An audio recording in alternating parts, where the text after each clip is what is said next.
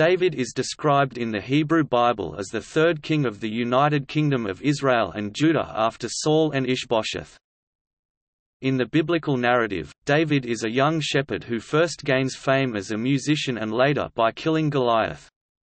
He becomes a favorite of King Saul and a close friend of Saul's son Jonathan. Worried that David is trying to take his throne, Saul turns on David. After Saul and Jonathan are killed in battle, David is anointed as king. David conquers Jerusalem, taking the Ark of the Covenant into the city, and establishing the kingdom founded by Saul. As king, David commits adultery with Bathsheba, leading him to arrange the death of her husband Uriah the Hittite. Because of this sin, God denies David the opportunity to build the temple, and his son Absalom tries to overthrow him. David flees Jerusalem during Absalom's rebellion, but after Absalom's death he returns to the city to rule Israel. Before his peaceful death, he chooses his son Solomon as successor. He is honored in the prophetic literature as an ideal king and an ancestor of a future Messiah, and many psalms are ascribed to him. Historians of the ancient Near East agree that David probably existed around 1000 BCE, but that there is little that can be said about him as a historical figure. There is no direct evidence outside of the Bible concerning David, but the Tel Dan stele, an inscribed stone erected by a king of Damascus in the late 9th, early 8th centuries BCE to commemorate his victory over two enemy kings, contains the phrase Beitwad, by Tdwd, consisting of the Hebrew words, house, and David, which most scholars translate as house dynasty of David. Ancient Near East historians generally doubt that the united monarchy as described in the Bible existed. David is richly represented in post-biblical Jewish written and oral tradition, and is discussed in the New Testament. Early Christians interpreted the life of Jesus in light of the references to the Messiah and to David. Jesus is described as being descended from David. David is discussed in the Quran and figures in Islamic oral and written tradition as well. The biblical character of David has inspired many interpretations in fictional literature over centuries.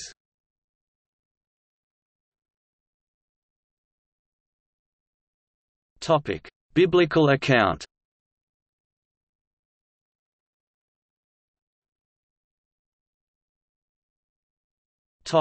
Family. The first book of Samuel portrays David as the youngest of the 8 sons of Jesse of Bethlehem. His mother is not named in any book of the Bible, but the Talmud identifies her as Nitzaveh, daughter of Adael. When the story was retold in 1 Chronicles 4th century BCE, he was made the youngest of 7 sons and given 2 sisters, Zeruiah and Abigail. The Book of Ruth, possibly also 4th century BCE, traces his ancestry back to Ruth the Moabite. David is described as cementing his relations with various political and national groups through marriage. King Saul initially offered David his oldest daughter Merab. David did not refuse the offer, but humbled himself in front of Saul to be considered among the king's family. Saul reneged and instead gave Merab in marriage to Adriel the Maholathite. Having been told that his younger daughter Michal was in love with David, Saul gave her in marriage to David upon David's payment in Philistine foreskins. Saul became jealous of David and tried to have him killed. David escaped. Then Saul sent Michal to Gallim to marry Palti, son of Laish. David then took wives in Hebron. According to 2 Samuel chapter 3, they were Ahinoam the Yisraelite, Abigail, the wife of Nabal the Carmelite, Maacah, the daughter of Talmai, king of Geshur, Haggith, Abital, and Eglah. Later, David wanted Michal back and Saul's son Ishbosheth delivered her to David, causing her husband Palti great grief. The Book of Chronicles lists his sons with his various wives and concubines. In Hebron, David had 6 sons, Amnon, by Ahinoam, Daniel, by Abigail, Absalom, by Maacah, Adoniah, by Haggith, Shephatiah, by Abital, and Ethraim, by Eglah. By Bathsheba, his sons were Shammua, Shobab, Nathan and Solomon. David's sons born in Jerusalem of his other wives included Ibhar, Elishua, Eliphalet, Nogar, Nepheg, Japhia, Elishama and Eliada. Jeremoth, who is not mentioned in any of the genealogies, is mentioned as another of his sons in 2 Chronicles chapter 11 verse 18. His daughter Tamar, by Marcha, is raped by her half-brother Amnon.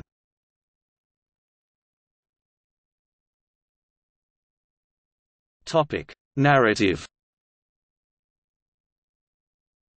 God is angered when Saul, Israel's king, unlawfully offers a sacrifice and later disobeys a divine command both to kill all of the Amalekites and to destroy their confiscated property. Consequently, God sends the prophet Samuel to anoint a shepherd, David, the youngest son of Jesse of Bethlehem, to be king instead.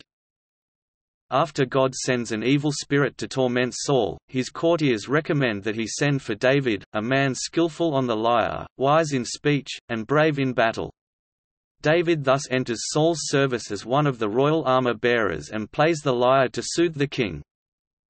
War comes between Israel and the Philistines, and the giant Goliath challenges the Israelites to send out a champion to face him in single combat. David, sent by his father to bring provisions to his brothers serving in Saul's army, declares that he can defeat Goliath. Refusing the king's offer of the royal armor, he kills Goliath with his sling. Saul inquires the name of the young hero's father. Saul sets David over his army. All Israel loves David, but his popularity causes Saul to fear him. What else can he wish but the kingdom? Saul plots his death, but Saul's son Jonathan, one of those who loves David, warns him of his father's schemes and David flees.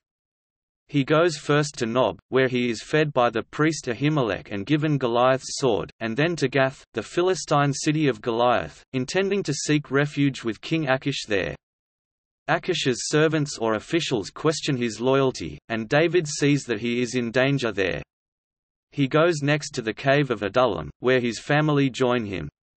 From there he goes to seek refuge with the king of Moab, but the prophet Gad advises him to leave and he goes to the forest of Hereth, and then to Keilah, where he is involved in a further battle with the Philistines. Saul plans to besiege Keilah so that he can capture David, so David leaves the city in order to protect its inhabitants. From there he takes refuge in the mountainous wilderness of Ziph. Jonathan meets with David again and confirms his loyalty to David as the future king. After the people of Ziph notify Saul that David is taking refuge in their territory, Saul seeks confirmation and plans to capture David in the wilderness of Maon, but his attention is diverted by a renewed Philistine invasion and David is able to secure some respite at En Gedi. Returning from battle with the Philistines, Saul heads to En Gedi in pursuit of David and enters the cave where, as it happens, David and his supporters are hiding, to attend to his needs. David realizes he has an opportunity to kill Saul, but this is not his intention. He secretly cuts off a corner of Saul's robe, and when Saul has left the cave he comes out to pay homage to Saul as the king and to demonstrate, using the piece of robe, that he holds no malice towards Saul. The two are thus reconciled and Saul recognizes David as his successor. A similar passage occurs in 1 Samuel chapter 26, when David is able to infiltrate Saul's camp on the hill of Hachilah and remove his spear and a jug of water from his side while he and his guards lie asleep. In this account, David is advised by Abishai that this is his opportunity to kill Saul, but David declines, saying he will not stretch out his hand against the Lord's anointed. Saul confesses that he has been wrong to pursue David and blesses him. A different tradition is recalled in 1 Samuel chapter 27 verses 1 to 4, namely that Saul ceased to pursue David because David took refuge a second time with Achish, the Philistine king of Gath.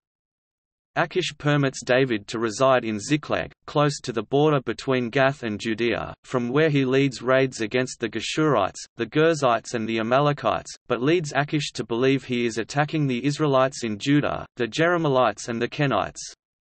Achish believes that David had become a loyal vassal, but he never wins the trust of the princes or lords of Gath, and at their request Achish instructs David to remain behind to guard the camp when the Philistines march against Saul.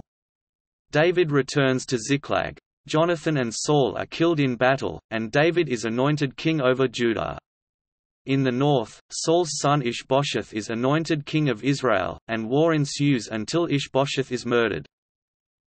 File, Schnorr von Karelsfeld Bibel in Bilden 1860-100.png.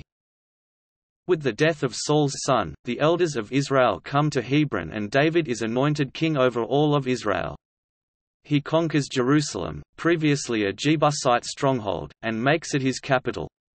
He brings the Ark of the Covenant to the city, intending to build a temple for God, but the prophet Nathan forbids it, prophesying that the temple would be built by one of David's sons. Nathan also prophesies that God has made a covenant with the house of David stating, "Your throne shall be established forever."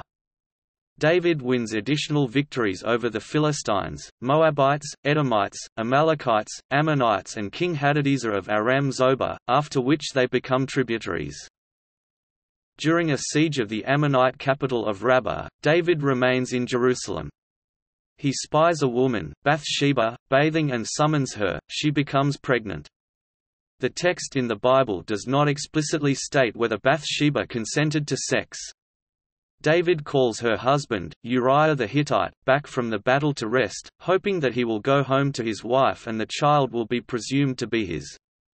Uriah does not visit his wife, however, so David conspires to have him killed in the heat of battle. David then marries the widowed Bathsheba. In response, Nathan prophesies the punishment that will fall upon him, stating, "The sword shall never depart from your house." When David acknowledges that he has sinned, Nathan advises him that his sin is forgiven and he will not die, but the child will. In fulfillment of Nathan's words, David's son Absalom, fueled by vengeance and lust for power, rebels. Absalom's forces are routed at the Battle of the Wood of Ephraim, and he is caught by his long hair in the branches of a tree where, contrary to David's order, he is killed by Joab, the commander of David's army. David laments the death of his favorite son. "O my son Absalom, my son Absalom! Would I had died instead of you, O Absalom, my son, my son!" Until Joab persuades him to recover from the extravagance of his grief, and to fulfill his duty to his people. David returns to Gilgal and is escorted across the river Jordan and back to Jerusalem by the tribes of Judah and Benjamin. When David is old and bedridden, Adoniah, his eldest surviving son and natural heir, declares himself king. Bathsheba and Nathan go to David and obtain his agreement to crown Bathsheba's son Solomon as king, according to David's earlier promise, and the revolt of Adoniah is put down. David dies at the age of 70 after reigning for 40 years, and on his deathbed counsels Solomon to walk in the ways of God and to take revenge on his enemies.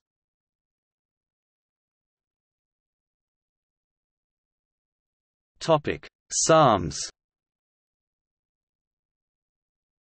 The Book of Samuel calls David a skillful harp lyre player and the sweet psalmist of Israel. Yet, while almost half of the psalms are headed, "A Psalm of David," also translated as, "to David," or "for David," and tradition identifies several with specific events in David's life, e.g., Psalms 3, 7, 18, 34, 51, 52, 54, 56, 57, 59, 60, 63 and 142. The headings are late additions and no psalm can be attributed to David with certainty. Psalm chapter 34 is attributed to David on the occasion of his escape from Abimelech or King Achish by pretending to be insane. According to the parallel narrative in 1 Samuel chapter 21, instead of killing the man who had exacted so many casualties from him, Abimelech allows David to depart, exclaiming, "Am I so short of madmen that you have to bring this fellow here to carry on like this in front of me?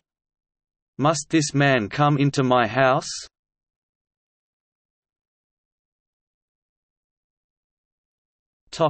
History and archaeology. The Tel Dan stele, an inscribed stone erected by a king of Damascus in the late 9th, early 8th centuries BCE to commemorate his victory over two enemy kings, contains the phrase Beitwad, by TDWD, which most scholars translate as, "House of David."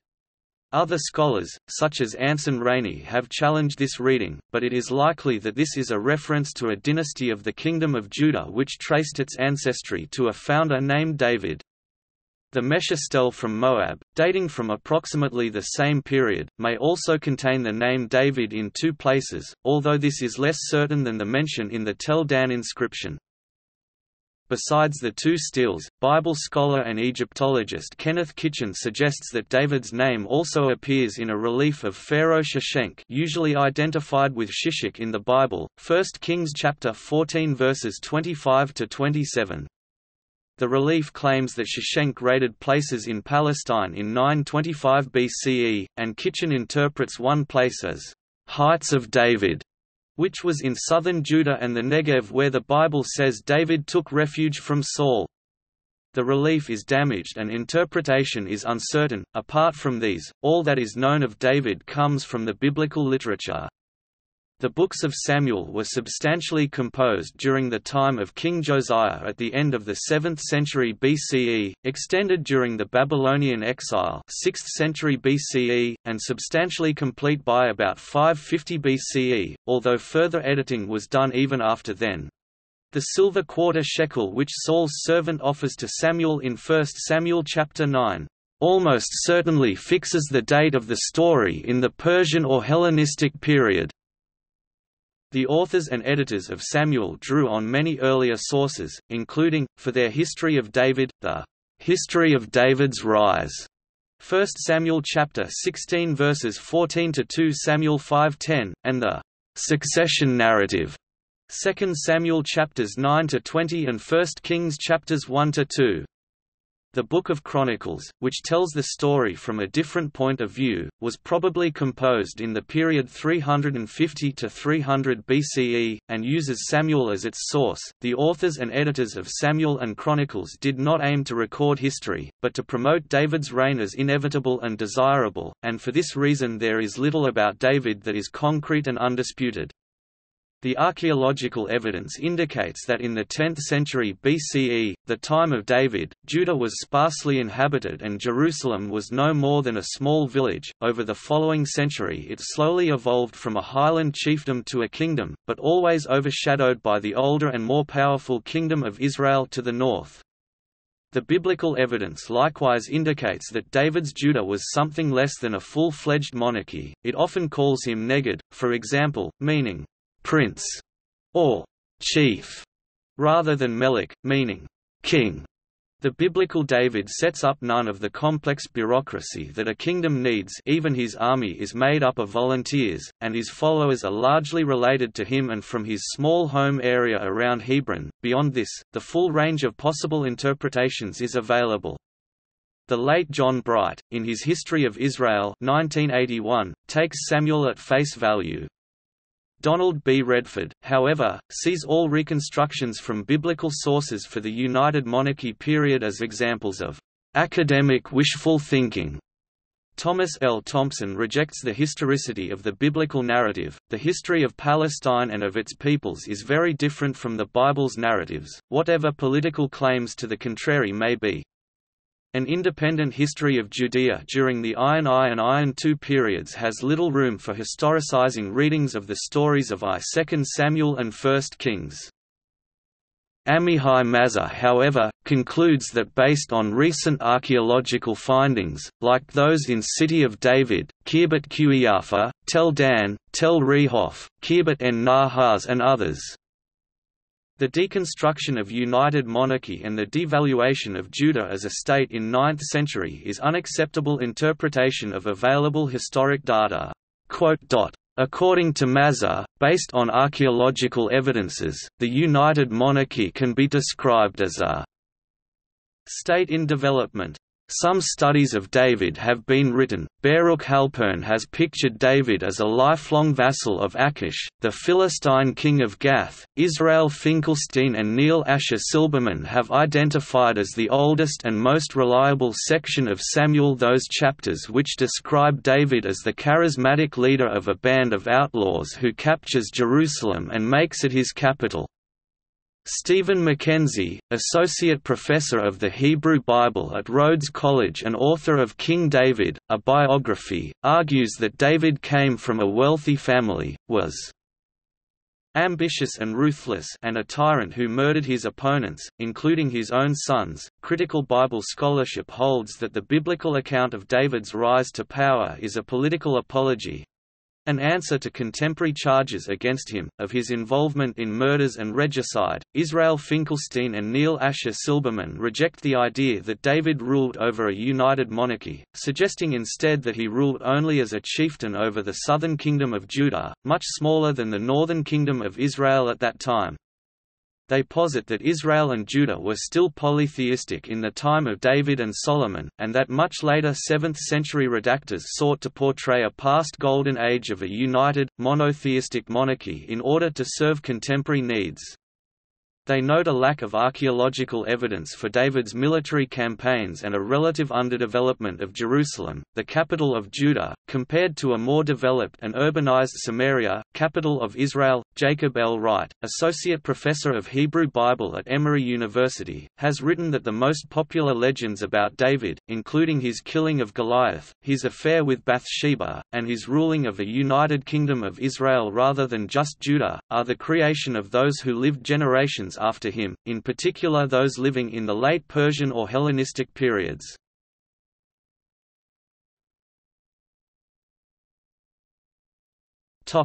History of interpretation in the Abrahamic religions.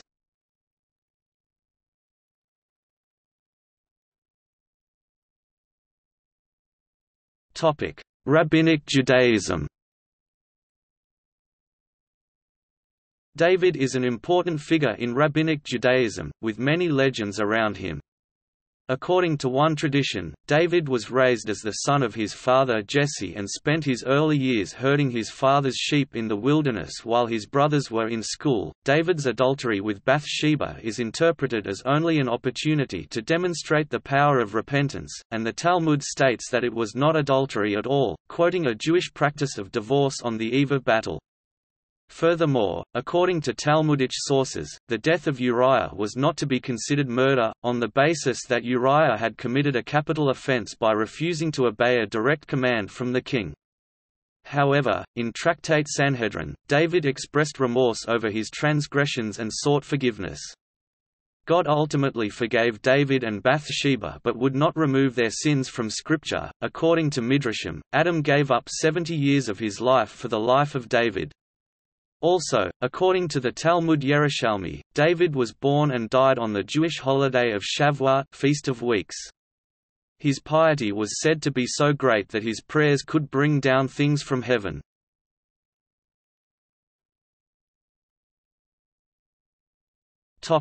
Christianity.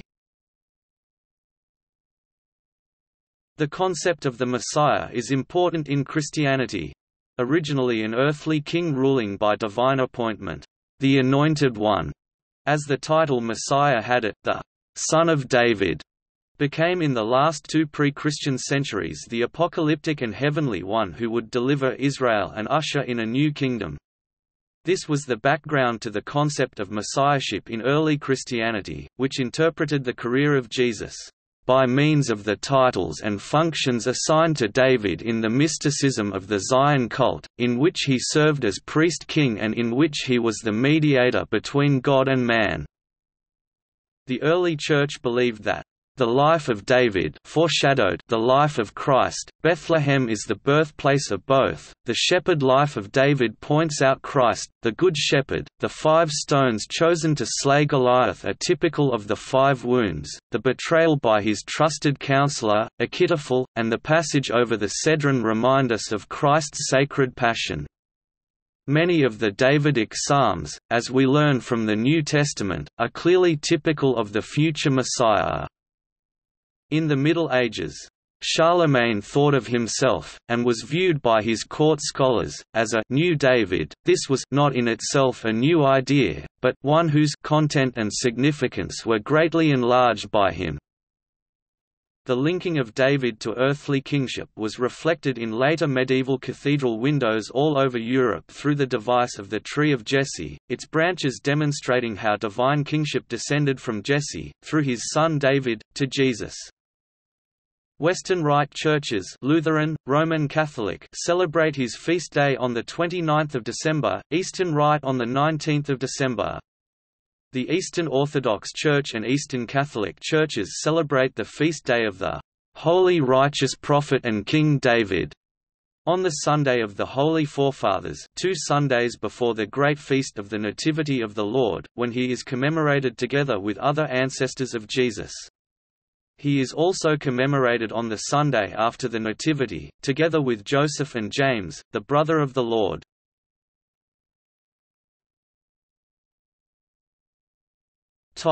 Middle Ages.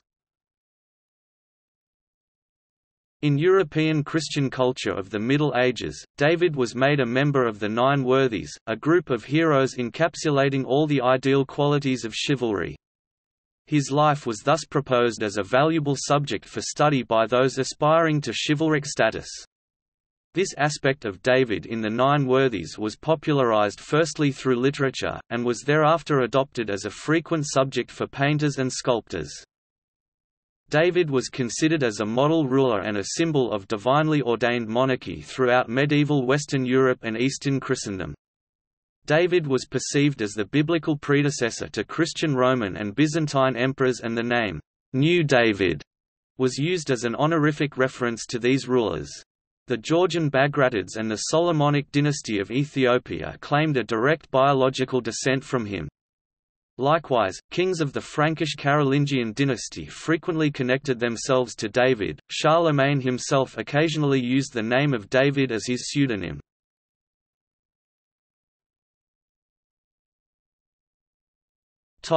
Islam. David is an important figure in Islam as one of the major prophets sent by God to guide the Israelites. David is mentioned several times in the Quran with the Arabic name Dawood, often with his son Solomon. In the Quran, David killed Goliath 2-251, a giant soldier in the Philistine army. When David killed Goliath, God granted him kingship and wisdom and enforced it 38-20. David was made God's vicegerent on earth 38-26, and God further gave David sound judgment 21-78, 37-21-24, 26, as well as the Psalms, regarded as books of divine wisdom 4-163, 1755.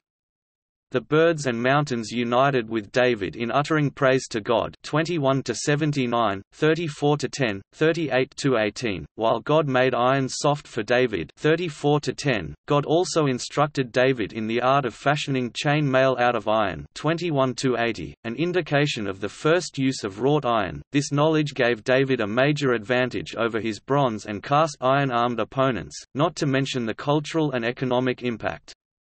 Together with Solomon, David gave judgment in a case of damage to the fields 21-78, and David judged the matter between two disputants in his prayer chamber 38-21-23. Since there is no mention in the Quran of the wrong David did to Uriah nor any reference to Bathsheba, Muslims reject this narrative. Muslim tradition and the Hadith stress David's zeal in daily prayer as well as in fasting.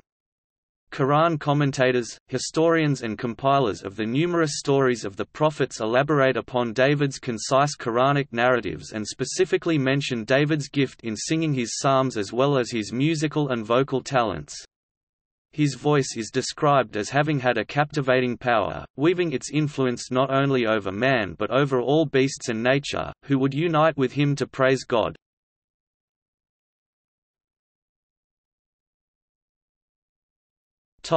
Art and literature. Literature. Literary works about David include, 1681–82 Dryden's long poem Absalom and Achitophel is an allegory that uses the story of the rebellion of Absalom against King David as the basis for his satire of the contemporary political situation, including events such as the Monmouth Rebellion 1685, the Popish Plot 1678, and the Exclusion Crisis, 1893. Sir Arthur Conan Doyle may have used the story of David and Bathsheba as a foundation for the Sherlock Holmes story The Adventure of the Crooked Man.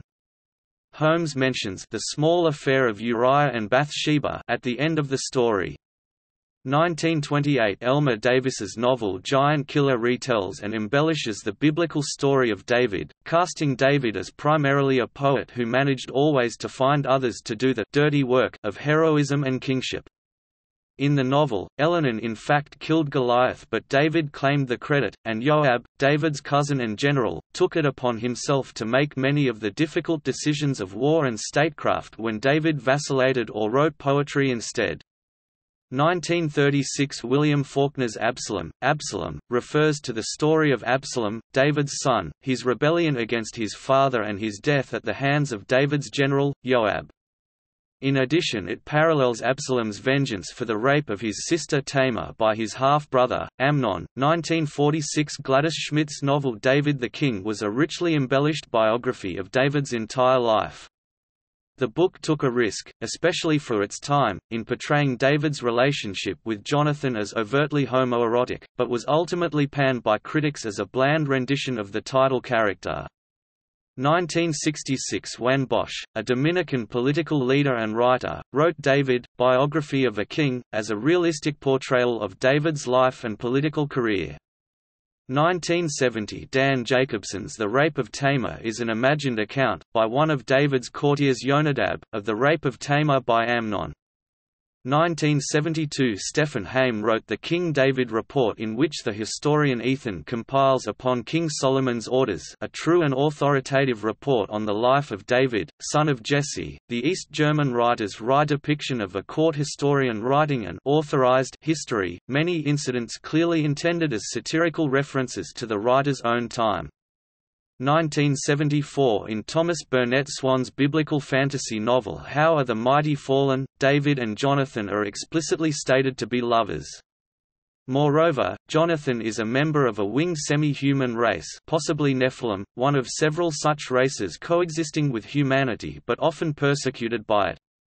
1980 Malachi Martin's factional novel King of Kings, a novel of the life of David, relates the life of David, Adonai's champion in his battle with the Philistine deity Dagon. 1984 Joseph Heller wrote a novel based on David called God Knows, published by Simon & Schuster. Told from the perspective of an aging David, the humanity, rather than the heroism, of various biblical characters is emphasized. The portrayal of David as a man of flaws such as greed, lust, selfishness, and his alienation from God, the falling apart of his family, is a distinctly 20th-century interpretation of the events told in the Bible. 1993 Madeleine L'Engle's novel Certain Women explores family, the Christian faith, and the nature of God through the story of King David's family and an analogous modern family saga. 1995 Alan Massey wrote King David, a novel about David's career that portrays the king's relationship to Jonathan as sexual. 2015 Geraldine Brooks wrote a novel about King David, The Secret Chord, told from the point of view of the prophet Nathan.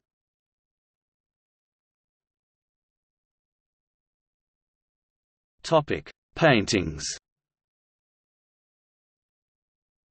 1599 Caravaggio David and Goliath.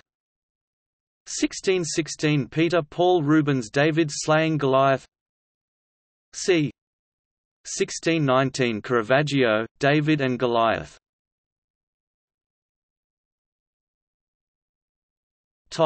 Sculptures.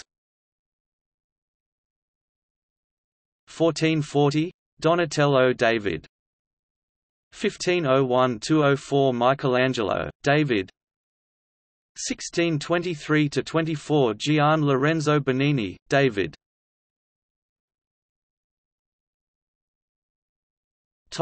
Film. David has been depicted several times in films, these are some of the best known.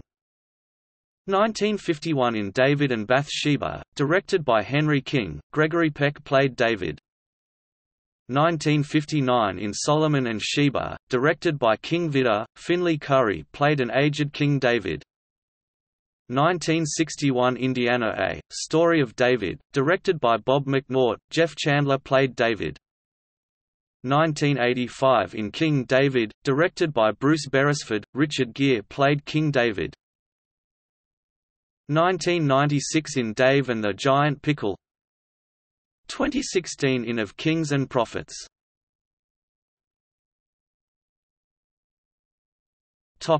Television. 1976 The Story of David, a made-for-TV film with Timothy Bottoms and Keith Michelle as King David at different ages.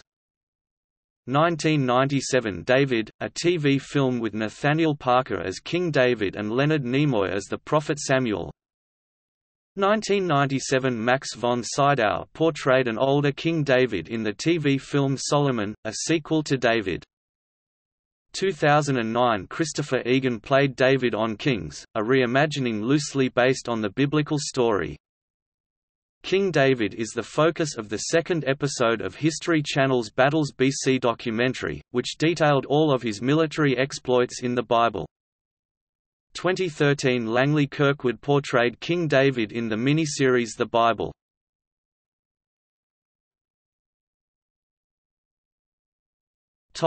Music. The traditional birthday song Lus Manonitis mentions King David as the original singer in its lyrics. 1738 George Friedrich Handel's oratorio Saul features David as one of its main characters. 1921 Arthur Honegger's oratorio Le Roi David with a libretto by René Morax, instantly became a staple of the choral repertoire. 1983 Bob Dylan refers to David in his song, Jokerman. Michelangelo indeed could have carved out your features. 1984 Leonard Cohen's song, Hallelujah, has references to David. There was a secret chord that David played and it pleased the Lord. The baffled king composing Hallelujah. And Bathsheba, you saw her bathing on the roof, in its opening verses. 1990 The song, One of the Broken, by Paddy McAloon, performed by Prefab Sprout on the album Jordan, The Comeback, has a reference to David. I remember King David, with his harp and his beautiful, beautiful songs, I answered his prayers, and showed him a place where his music belongs. 1991. Mad About You, a song on Sting's The album The Soul Cages, explores David's obsession with Bathsheba from David's perspective. 2000 The song, Gimme a Stone, appears on the Little Feat album Chinese Work Songs chronicles the duel with Goliath and contains a lament to Absalom as a bridge.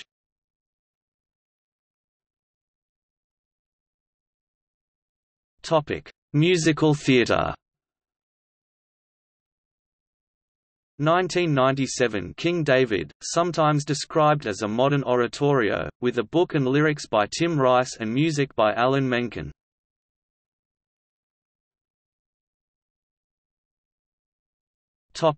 Playing cards. For a considerable period, starting in the 15th century and continuing until the 19th, French playing card manufacturers assigned to each of the court cards names taken from history or mythology. In this context, the King of Spades was often known as David.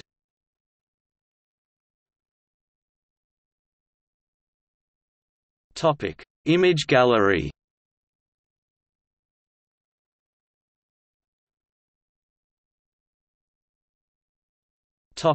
See also: